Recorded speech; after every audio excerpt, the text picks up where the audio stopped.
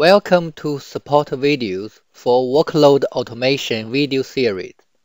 This video will demonstrate how to configure a Control agent for persistent communication, where the Control server cannot initiate a communication to Control agent over the server-to-agent port. First of all, let's see the scenario this video will cover.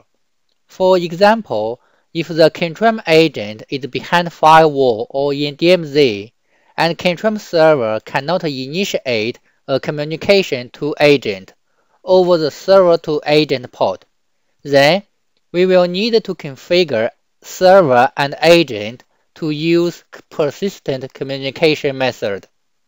So how to do it? This is the procedure to make connection in persistent mode.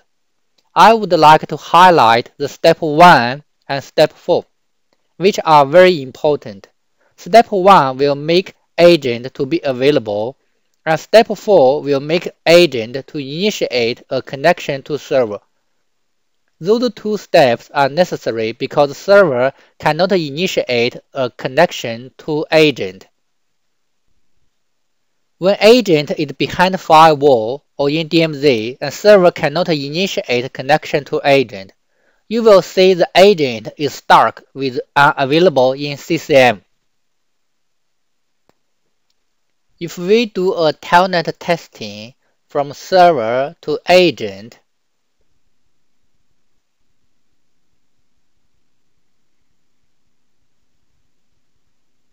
by port number 7006,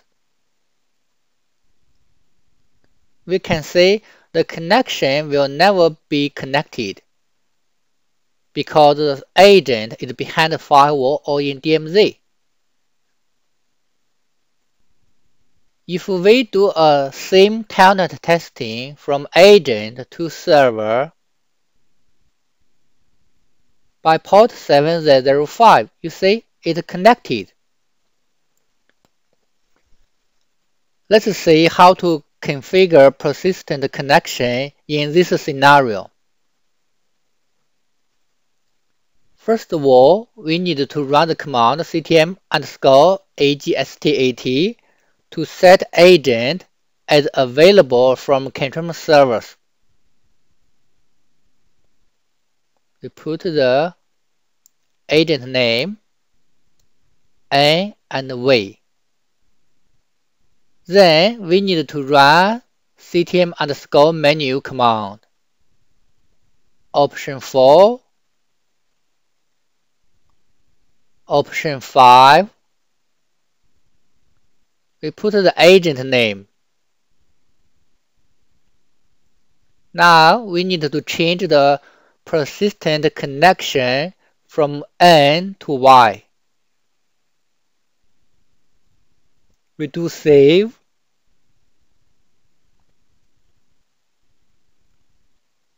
Now we quit.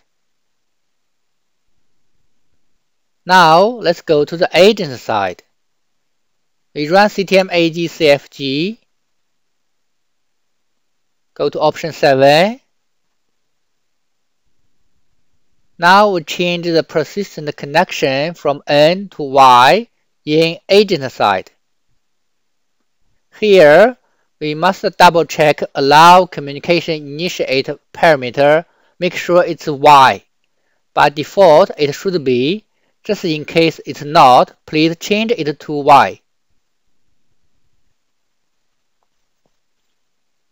Now we can retain and save.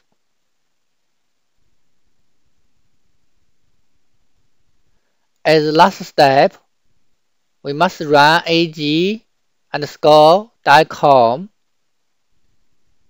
This will make agent to request a persistent connection to server. We make sure everything is succeeded. Now we can see agent is available in CCM. That concludes this Control solution video. The Workload Automation support team looks forward to helping you if any assistance is needed.